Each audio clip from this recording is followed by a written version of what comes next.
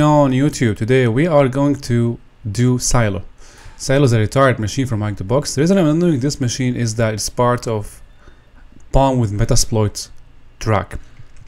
And as all of you know, we have been doing this track for a while, and basically we have got Bart and Real, two machines left to finish this track. After we finish this track, I'm going to put all of these videos or walkthroughs under one playlist. I name it Palm with Metasploit. Okay, so let's get to working. So we spawn the machine and we get to nmap scanning. So nmap scan has not finished yet, but on this machine we have got two ports. Port 80, where you will find Internet Information Server. It means we have Windows Server running on the other end, and we have got also you have got I see some stuff opened here. I'm gonna open the main page. No worries about this, I'm gonna explain these. These are part of the walkthrough. Another port is 1521, which is actually the port an Oracle database listening on. So this is the main page of the Internet Information Server, or the web page of the target machine. And as all of you know, it's the default page of the Internet Information Service. There's nothing much to do here.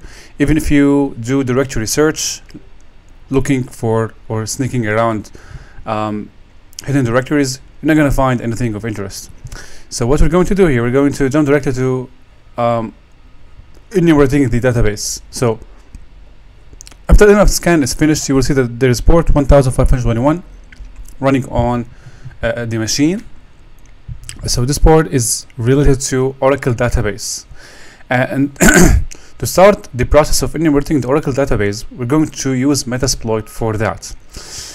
And you know, the machine is part of Palm Metasploit track, so it's the preferred path to take is using Metasploit. Okay, so the first thing first, we need, in order to enumerate the database, we need the IP of the machine, which we have got. Also, we need the port, we need the SID, the service identifier, and we need the username and password to start the enumeration. So basically, let's first search for something called TNS. So with TNS, we can send packets to the Oracle database, okay? And through the response, we can measure the response and we can extract information. For example, what we're going to do, we're going to enumerate, as you can see, the SID, right? Oracle TNS listener SID brute force. We're going We're going to enumerate the SIDs, extract the SIDs with this module, and we can also check the version with this module. And after we extract the version and we extract the SID, we're going to proceed to brute force the username and password using another module. So this is all part of the process. So Oracle database is running on port 1521. We have to extract the SID of database using this module, and I also have to extract the username and password. Okay, so we start first with the SID brute. Use the module and show the options. Okay, so as you can see here, we have the R port. It's assuming by default that the port or the listening or the remote port is 1521. So all we have to do is to set our hosts, happens to be 10, 10, 10, 28. Run. This will take a while. Okay. Now, no, it haven't actually. It doesn't took a while. So basically, that's the correct SID that we're going to use, the service identifier. We have two. Okay. In a typical scenario, if one fails, we try the other one. So for that scenario, or for this scenario, we're going to try with the XE. So we're going to stop this, and then we're going to search for, or we're going to say back, search for Oracle admin. Okay, search Oracle.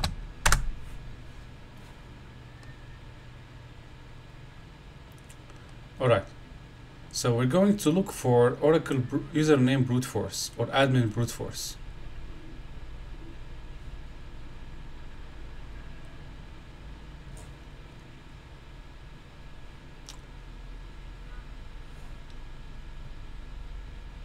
Let's see if we got a module like that. Looking for Oracle underscore admin, basically. Okay, if there is no admin, maybe we can search for Oracle login. Yeah, and we have got two. So we will use this one. So this model requires the knowledge of the SID we have just extracted. So use, and then we're going to say show options. So as you can see here, we have our host is required and the SID is required. So we're going to set our host. Well, pay attention guys, it's our host without the S. Typically with other Metasploit modules, or with most of the Metasploit modules, you will see the our host parameter goes by our hosts with S, but here it's only our hosts. 10, 10, 10, so 28. And then set SID to XE, and then going to say run. Now this one will take a while, but I'm not gonna let you wait guys. So basically after this finishes, we're going to come back to this and find that the username is Scott and the password is Tiger. These are default credentials for Oracle Database. Okay, now the next thing to do guys, after we have got a hold of the username and password, or the login username and password, we're going to use ODAT tool, Oracle Database Attacking tool, to log into the database, and actually we're going to upload a reverse shell. So first let's generate a shell. Yeah, this is the nmap scan finished. Let's come back to this. As you can see here guys, we have port 80 and we have port 1521 Oracle TLS running listener, and that's the version. So once you see that, immediately think of enumerating the database, extracting the SID, extracting the username and password, and then logging into the database to upload a shell. So since we know that the machine is running Windows Server, we're going to need to use an ASPX payload. So for that, I have just generated one, was under ODAT, let me see.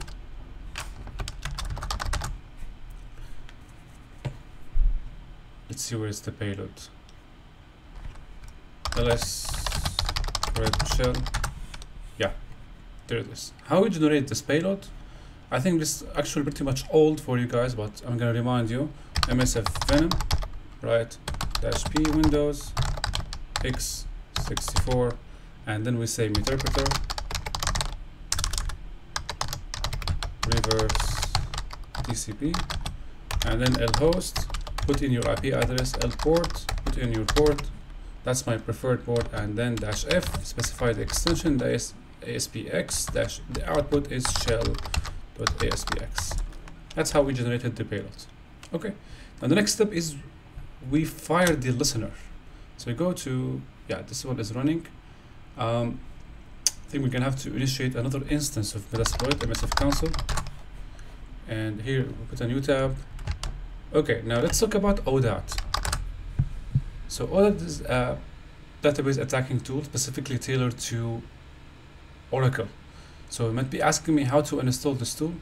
I have just outlined all the steps in the database penetration testing node file. If you are subscribed to the channel membership, you can find it in your Google Drive. I'm gonna go over the steps here. So if we search for Oracle, yeah. So first, what we have to do to install the ODAT, we have to clone the relevant repository, and then activate a couple modules, and then inside the ODAT, we have to install a couple Python dependencies. So all these are dependencies you have to install. After everything is done, we can launch ODAT, and you can start with the help menu. And then I have outlined the methodology. As you can see, first we start with the IP, the port, the service identifier, username and password. After I've got a hold of all of these, we can start, as you can see, connecting to the database. And here we can upload a web shell with this command. Okay, let's go back. Okay, so we started now Metasploit. Let's use exploit multi handler set payload Windows x64 getter TCP set lhost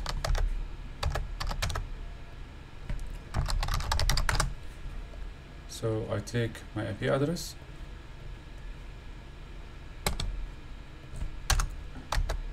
set port 455 and we run this. Okay, now we go here to ODAT and we upload the shell. So Python 3 ODAT py. Okay, then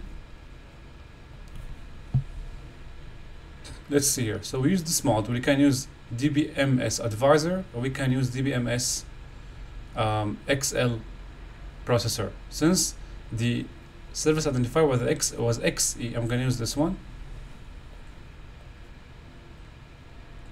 And then -s, the remote IP address, or in other words, the target IP address. -u, the username Scott -p tiger -t, the service identifier --bit file. And here we actually put the path. Let's use this one. So this is the remote path.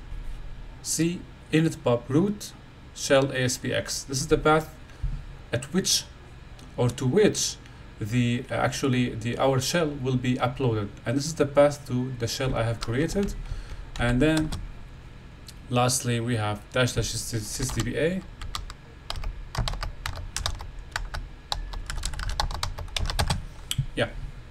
and we run.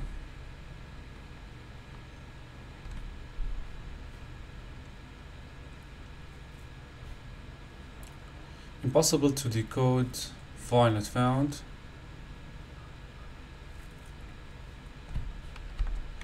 Yeah, so it is under ODAT. That's the correct path to the shell. We try now. So it has been successfully uploaded. Now, after the web shell has been uploaded, we're going to navigate to that shell using the web browser. And it's already here. I'm going to refresh the page and wait for the connection to come to my listener.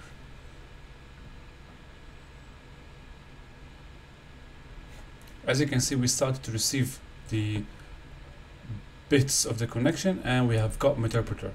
We drop to shell, cd users,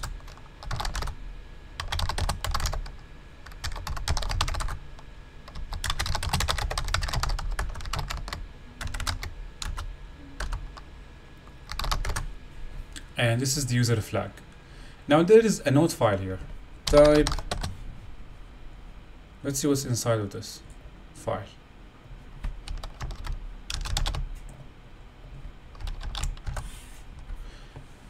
There is a link to Dropbox and this is the password. Basically, instead of this question mark, just you can type the euro sign, and once you do that, you're going to find this file.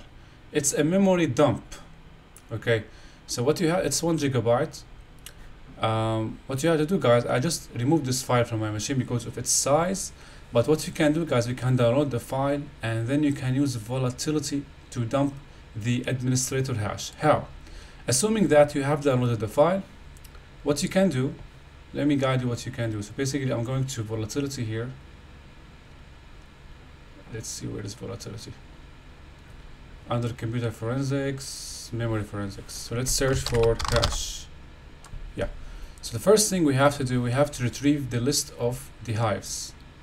So with this command, as you can see here, -f, this is the memory dump we downloaded, and this is the profile.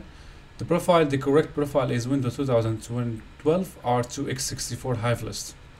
You will retrieve a list of the registry hives. What you need the system root SAM, and you need the registry machine system.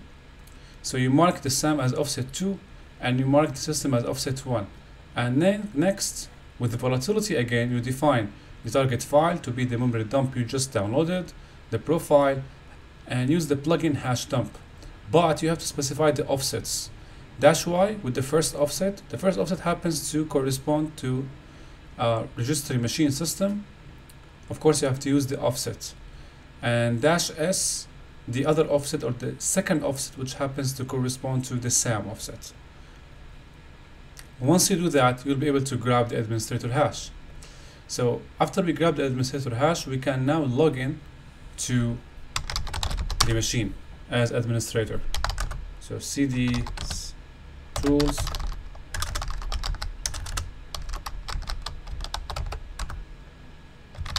cd in packet, examples. Okay, so once you have got a hold of the administrator hash, what we can do, we can either try to crack the hash, or we can simply pass the hash using psexec. So with psexec, we can pass the hash without the need to crack it. So Python 3 psexec with py hashes the administrator hash, and then dash target dash ip 10 10 10 administrator username at 10 10 10. Let's see if it works.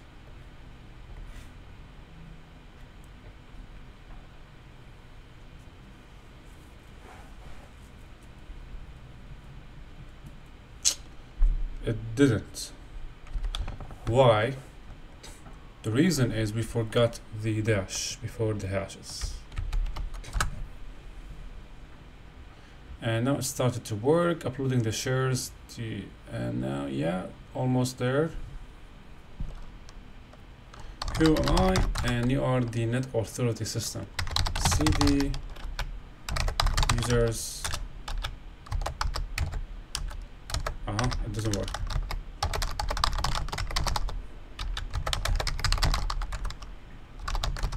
And you got now the root flag. So that was it, guys. I hope you enjoyed the video, and I will see you later.